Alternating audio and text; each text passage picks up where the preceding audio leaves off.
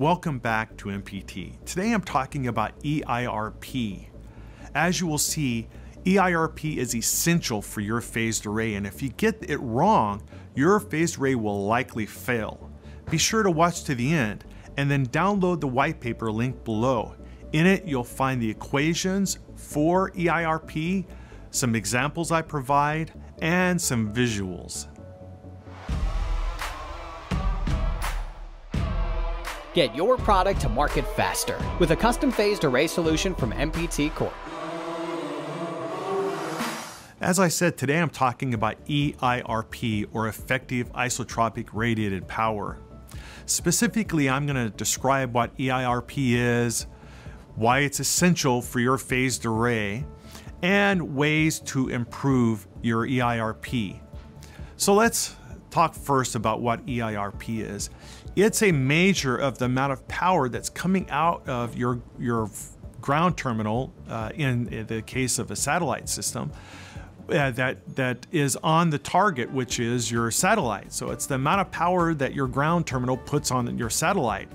But it also applies to the satellite, because your satellite is putting a signal back down to your ground terminal. So the EIRP from your satellite down to your ground terminal is also important. And it's critical because EIRP is used in the link budget calculation, the link between your ground terminal and the satellite, and between the satellite and your ground terminal. If your EIRP is not high enough, then your data rate will suffer. The data rate in the link between your satellite and your ground terminal will be less than what your specification is. That's why EIRP is critical in this particular example. I could give lots of other examples, but in the satellite example, that's why it's critical. And so then, how is EIRP calculated?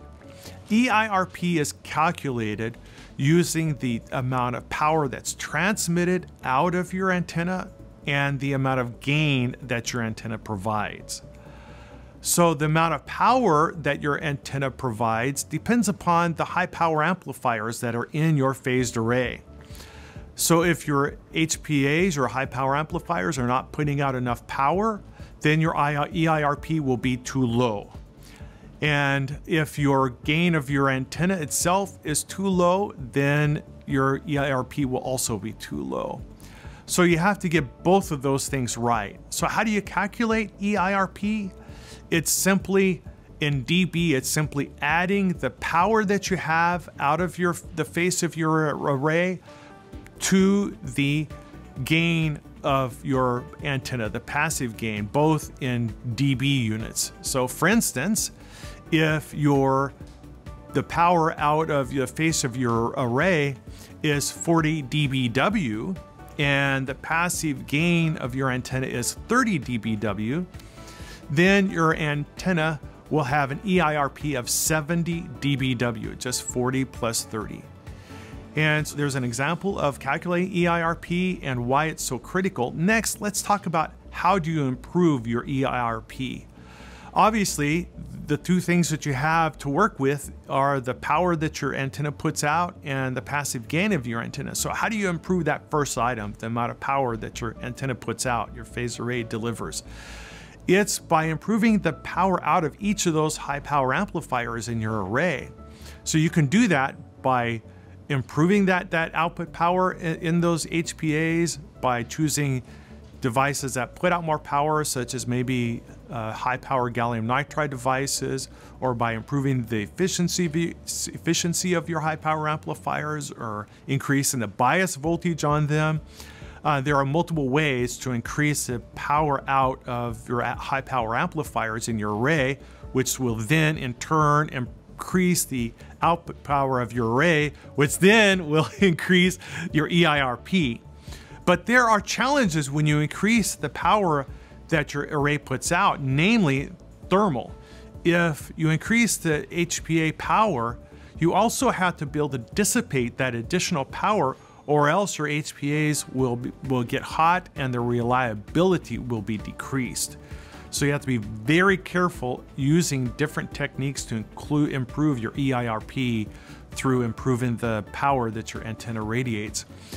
Second is the antenna gain that you have. Of course, the simplest way to improve the gain of your antenna, the passive gain, is to increase the size of your antenna. Another way is to improve the efficiency of your antenna. Third, you can also improve the passive gain of the antenna element that you're using in your phased array. These are three common techniques for improving EIRP. So in summary, I've provided a description of what EIRP is, some ways that you can calculate it, and an example. And I've also provided a couple of methods for improving your EIRP. Thanks for watching. Next, download my white paper, linked below.